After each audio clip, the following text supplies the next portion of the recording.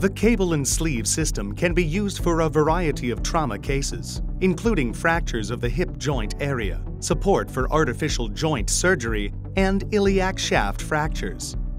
The cable can be connected to a sleeve for separate use, and it can also be used in combination with dedicated cable plates, such as the cable bone plate and cable grip plate, to achieve optimal results. The Cable&Sleeve system provides 1.6 mm and 2.0 mm thick cables and sleeves to suit each, as well as 4 types of cable bone plates and various types of cable grip plates.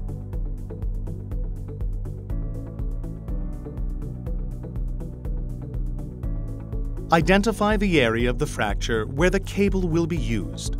Choose an appropriate wire passer based on the fracture type, and position the wire passer around the bone from below, as if hanging it on the bone. Insert the cable through the wire passer hole and remove the wire passer. Connect the cable crossover point with the sleeve and pull the cable tight as much as possible. Connect the cable to the tensioner. And turn the tensioner handle to tighten the cable firmly. After tensioning, firmly secure the sleeve with the sleeve gripper. Then pass the remaining cable through the hole of the cable cutter and cut the cable.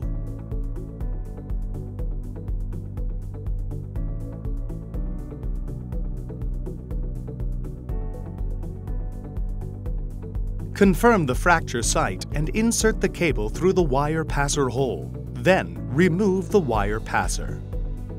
Pass the cable through the bone plate hole and connect the sleeve to the cable. Use the tensioner to sequentially tighten the cables and position the plate as close to the bone as possible.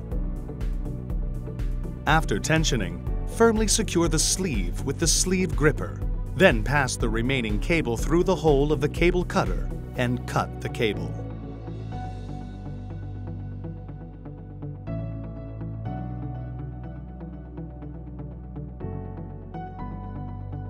Select the appropriate grip plate based on the fracture site. Connect the grip holding impactor to the grip plate and position the grip plate to match the bone shape. Insert the cable through the wire passer hole and remove the wire passer. Pass the cable through the grip plate and pull both sides of the cable tight as close to the bone as possible. Use the tensioner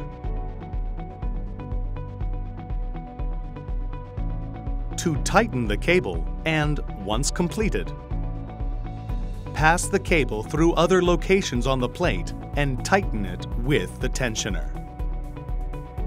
After tensioning, firmly secure the sleeve on the grip plate with the sleeve gripper. Then pass the remaining cable through the hole of the cable cutter and cut the cable.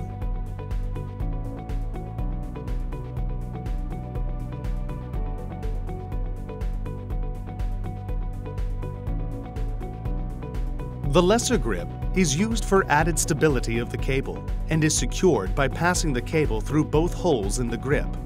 Additionally, you can insert a screw into the central screw hole of the grip for additional fixation.